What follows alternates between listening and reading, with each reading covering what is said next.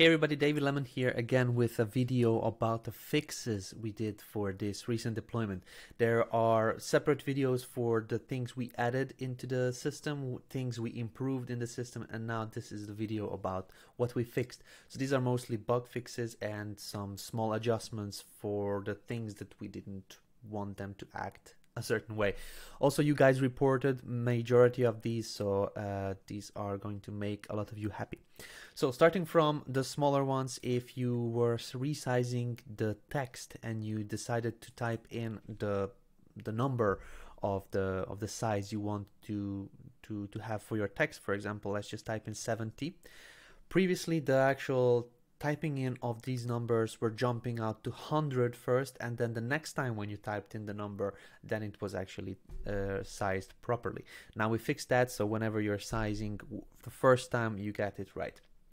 This works on any kind of text element. Another thing that we did is the hover animation was not working. So when you select an element and you set up a an animation, let's just choose, I don't know, pulse. And when you selected the animation type on hover, that was not working. So now we fixed that, and whenever you set this up and preview the page, as you can see, nothing is happening. But when you hover, then the animation starts firing and it works now beautifully. The next thing that we did is the collapse element. The collapse element had a couple of different issues where it was overlapping. So overlapping happened when you had multiple of these collapse elements stacked below each other, and when you duplicate these, now the collapse is not going to happen. The text was overlapping above one on the top of each other, and that's not happening anymore, as you can see here. Also, we tested it in different scenarios, and that's not happening anymore. So that's cool. Let me just delete this quickly so that we can move on with the next things. Yeah, sometimes when you renamed the pages, so for example, you created a page and you renamed it before saving it. So just rename like this. Let's just use this is David's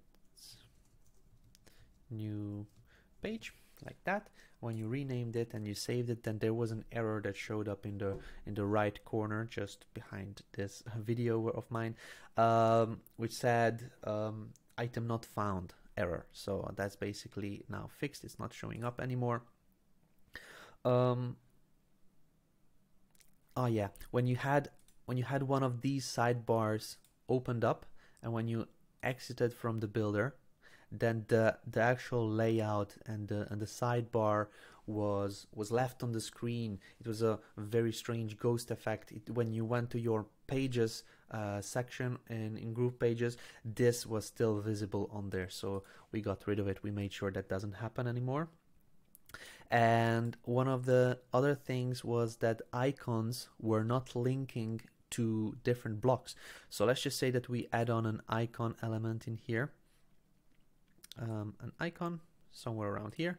Perfect. And if we want to link this to a block, let's just choose block number 4. That was not working before. So when you went and set it up, it was not actually firing anything. It was showing up, but it was not firing anything. Now it is actually firing, it's just not in the preview. So we fixed that one as well. Pages are not showing up in the pages tab when a certain template is imported. Yes, so that was happening in certain cases where you imported a template or a specific code of a template into your canvas, then that page was not showing up in this pages navigation. That's now fixed. It shouldn't happen anymore, and you should see all of your pages now. Also, if you decided to save a page as a template, it was giving errors. So save a personal page template now works beautifully. It's saving. Once it saves, it's going to show up a nice little green option over here that the content is saved. And now when you go and add the page from the template library, you can see it takes a little bit of time to generate the actual screenshot, but once you actually select a page, it brings in the page with the proper setup that you had on there. And also there was a big issue with you must be an admin error. Some people reported that selecting a template doesn't work because it just shows you must be an admin. Also, when you reached out to support and they actually helped you and they saved the changes, then somehow the permissions were overridden in the backend code of the site, and users were not able to access it anymore. That's not happening anymore. That was fixed as well. And now when you reach out to support for help, or you import templates, or you do import a share funnel, for example, it's going to allow you to edit it and not prompt that error anymore.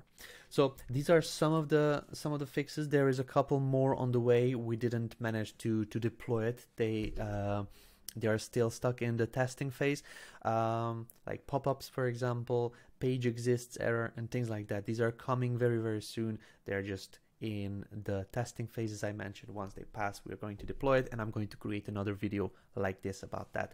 So in case you have any questions about additions, improvements, or fixes, please let me know in the comments below, and then we can get that answer for the GroovePages side of things. Thank you very much. See you guys.